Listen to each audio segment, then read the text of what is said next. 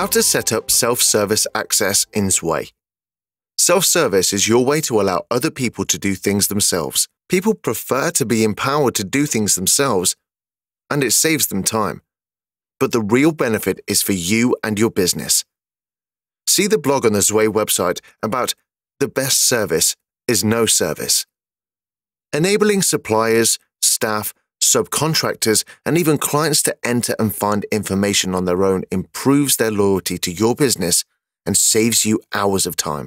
Time you would have otherwise spent entering information or finding information yourself. Anyone with an email saved in your Zway contacts can be chosen and given self-service access. To do this, just go to your administration page and pick User Management. Here, you will be able to create a self-service user. A simple form has popped up, and choose the person you want to add from the drop-down menu. Choose the permission group you want to put the user into. This is important for your security, so please see our further video about setting user permissions in Zway. Zway will automatically invite your chosen user to log in and create their own password.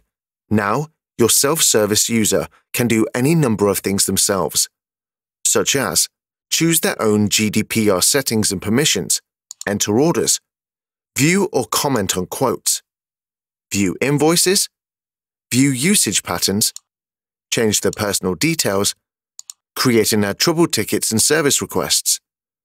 This list is pretty endless. Why not drop us a line at sales@zwayonline.com to let us know the things you would like to add to the self-service menu.